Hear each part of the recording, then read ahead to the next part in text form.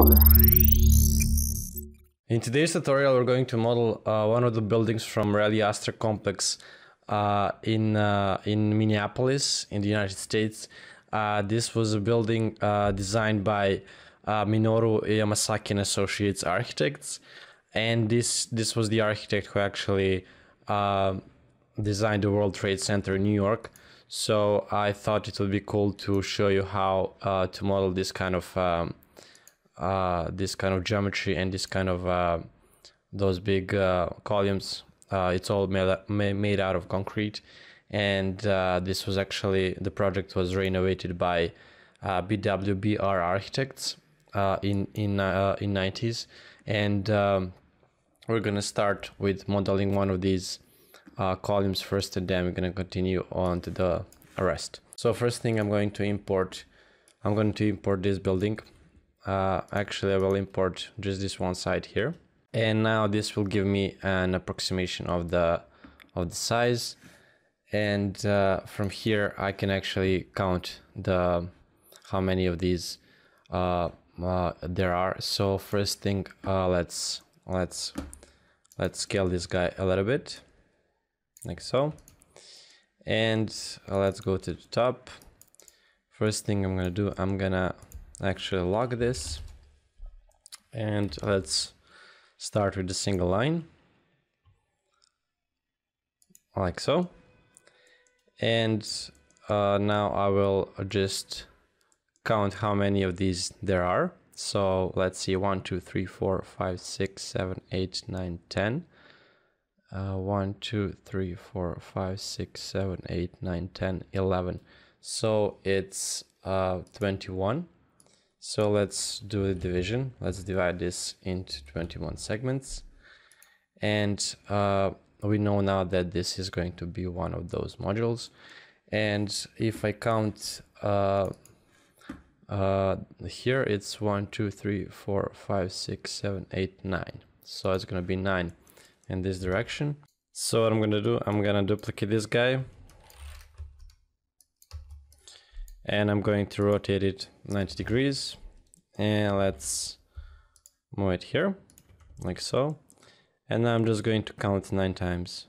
All right, so this is going to be our distance, and now we know the proportions. So first thing, let's see. So there's 1 2 3 4 5, 1 2 3 4 5. So on the fifth one there is this glass, so this will be the front, this will be the back, and from there we get the better idea of what we need to do.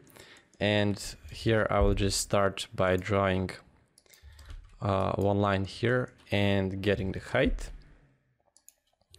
So I just want to see I just want to see here, where does the actual inclination start from. So let's say it's here, and I'm also going to just draw the extension here until there, and let's also draw this guy here and this guy here.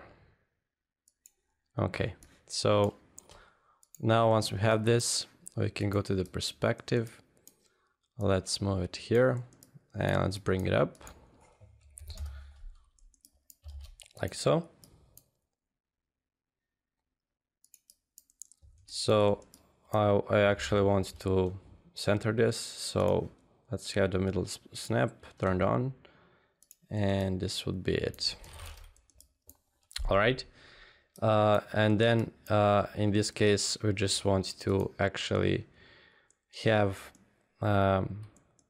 the correct inclination here. So I will just approximately draw this angle, and later on we'll refine it if it's necessary,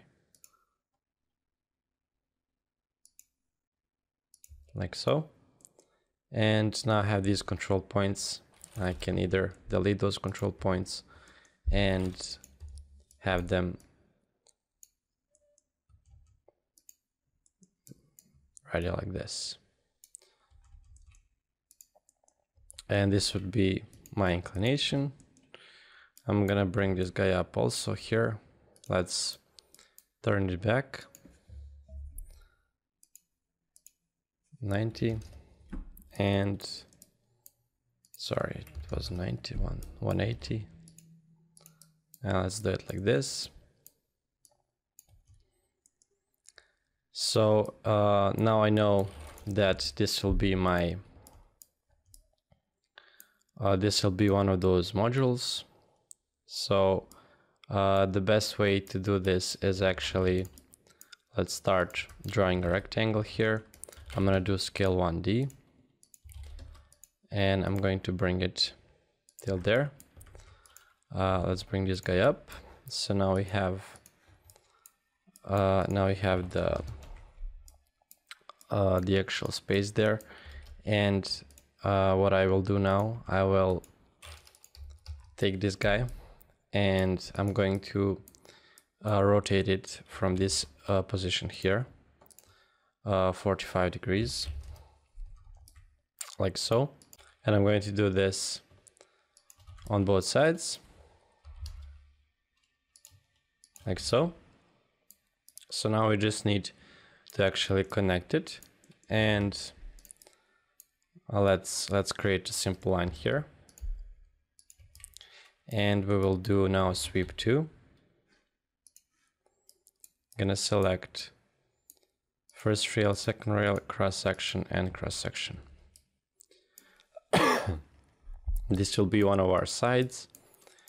And now I will just mirror this guy here.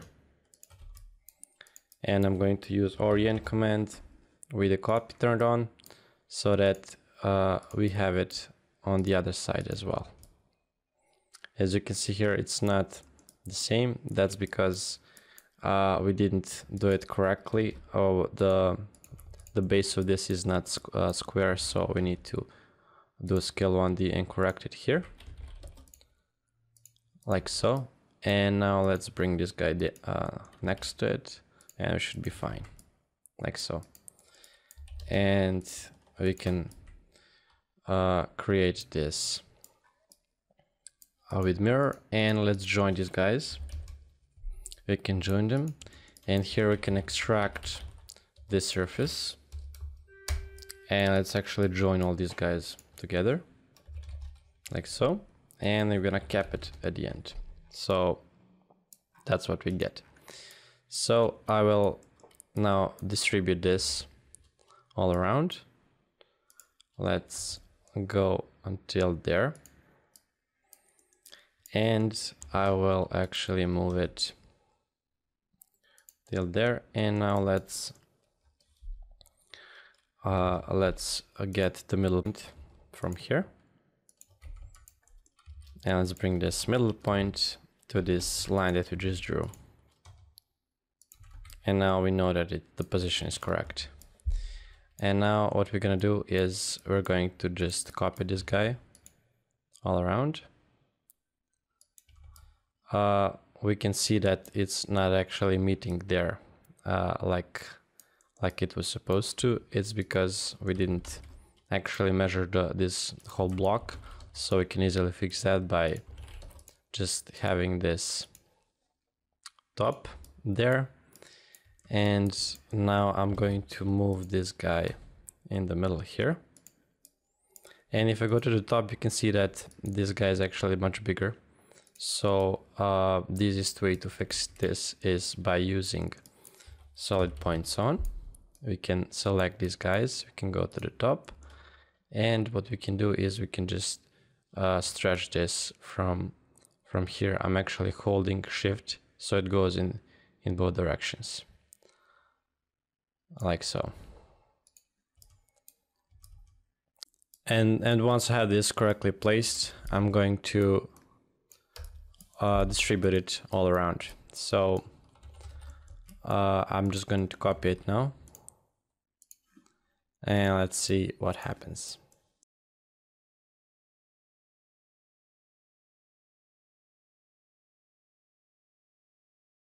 I'm gonna mirror it on the other side and also have the back distributed the same way.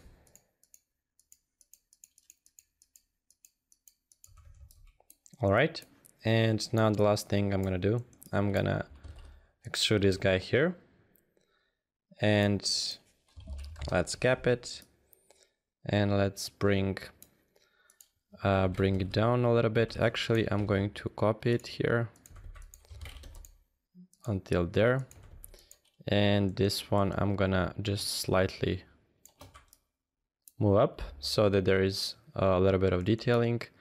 There's actually something like this going on in the building, and let's bring this guy here and let's move it like so. So at this point we just need to create the rectangle here like so, and I'm gonna scale 1D here from this middle point here until there, and this will be our glass. This guy, it's gonna be a little bit bigger here like so, and this would be our building. So right now I'm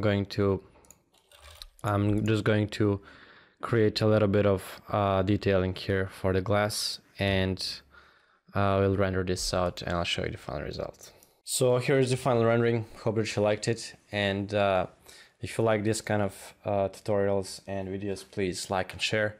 And I just want to use this opportunity to present you with How to Rhino workshop. It's actually called Rhino for Architects workshop.